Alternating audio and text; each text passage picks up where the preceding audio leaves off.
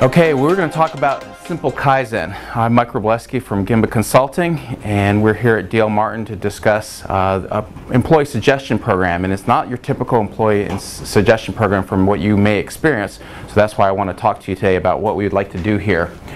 First, on the True North, what we're really trying to do with Lean and what we're trying to do as we go through these Kaizen events and through our transformation is change our culture. And our culture is basically our core values and beliefs. And what we want to institute is a company that's a learning organization. We're constantly learning by what we're doing, and that we're also having continuous improvement forever as one of our core beliefs. So if we're constantly learning and we have an issue where we're always improving our processes every day, then we're starting to move toward what we call a lean company.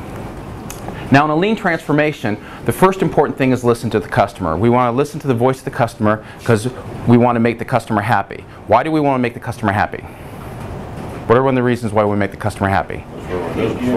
Or our business is coming. And as that business, what do we get as a company?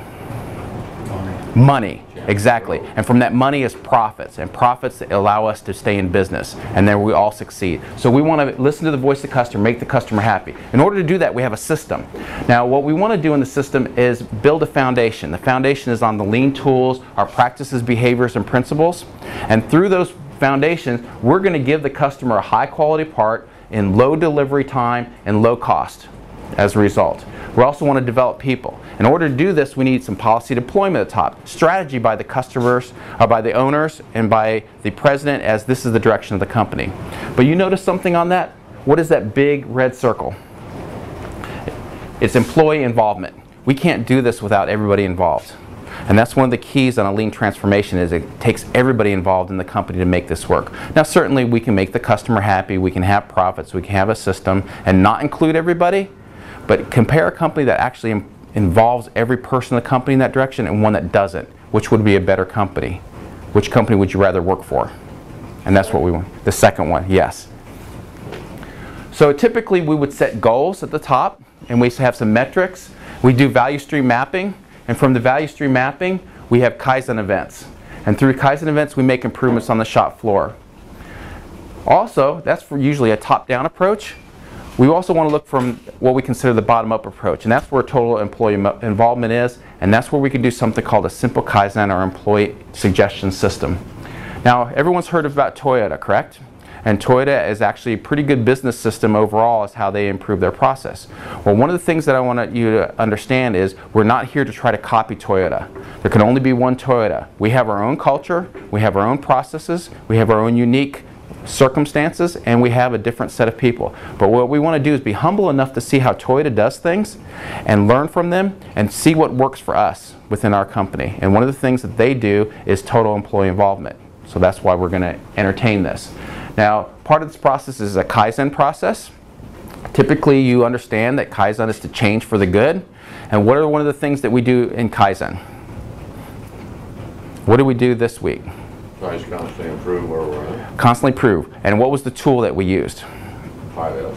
5S. What so far? Any other tools? Newspapers. Newspapers, yes. Kaizen newspapers. Other departments to help develop what we need. Yes. And then through that we're developing people. And we do that with the Kaizen events like we've had this week.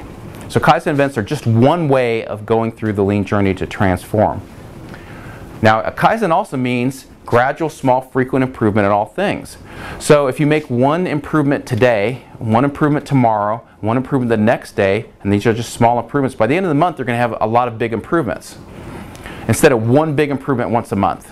Now, you certainly can do one big improvement every month, but it's a little harder to do. So what we want to do is focus on the small improvements that we want to do every day.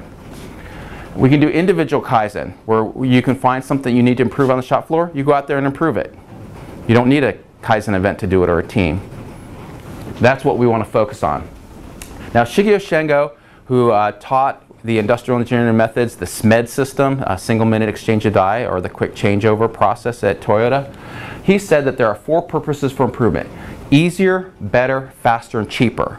But the key thing he said is these 4 goals appear in the order of priority. In the United States and in most companies, in what order do we normally look at things to improve? Fast? Cheap. Cheap.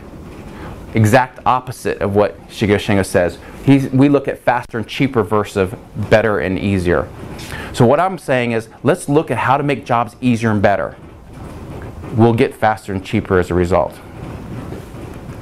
So, in order to do this, who do we look to? We look to you. You are the experts in doing your job.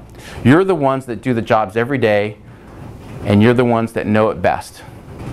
Now, can any of you come up here and do lean training? With training. With training, exactly. With training, you can come up here and do my job and train. Exactly. Now, if I came down here to your lathe, could I operate your lathe? No. But with training, could you teach me how to operate the lathe? Yes. Yes. So everyone can be trained to do jobs, but the ones that know the job best are the ones that are doing it. Of everyone in the company, you're the best one to do the job. Now, how many people can operate your lathe at this company? About 4. 4. And there's over 100 people in the company. But those 4 people know it best. And you probably know it best of all because you operate it the most. So this is the key of how to make an improvement. You know best your job, so we want you to improve your job. So that's why we're going to need your help with your ideas of how to improve your job since you know it best. So a simple Kaizen process is one way of doing it. Now, it's not your typical suggestion program. Have you seen suggestion programs where we have these suggestion boxes posted out on the plant? What happens when you put your suggestion in the suggestion box? What happens to it? Goes to human resources, someone in management. What happens to that suggestion? Well, if it's done properly, it's passed on to Kim Kiefer, who follows up on all the suggestions. It goes through a review process, yes. And then how long does it take for those suggestions to get implemented? I've seen it happen within the same week. I've seen it take 6 or 7 weeks. A week? 6 or 7 weeks? Have you ever seen one that disappear?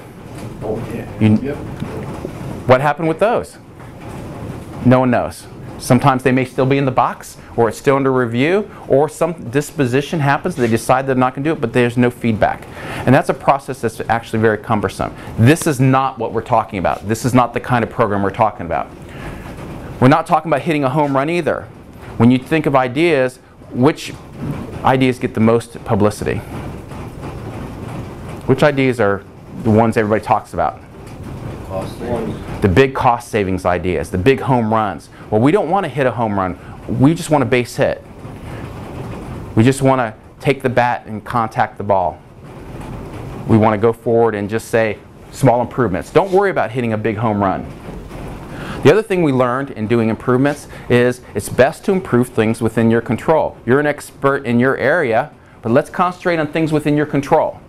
Now, if I was to say, what are your problems in your job? You can certainly point out to areas that you may have problems with a customer, you have problems with a supplier, you have problems with another department, you have problems with management. You certainly can point to areas outside of your control that you can say, hey, if we improve that, we'd have a lot better business, right? Well, how hard is it to change somebody else?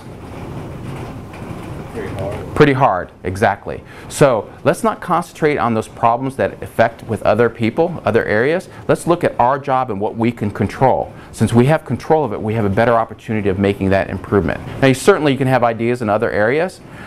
If you want to, we can pass those ideas on and go forward, certainly to improve the company. But let's concentrate on the ideas that will improve your job in your control. In addition, we want to look at ideas that you can implement in one day, not a week or 6 weeks. Something that can be simple that you can do.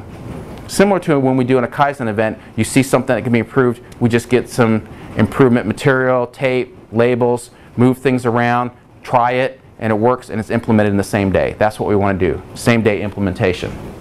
Look for ideas that are ordinary, common, and simple. Small ideas, because we're looking for small improvements and small steps that we can do every day, geared toward making our jobs easier and better.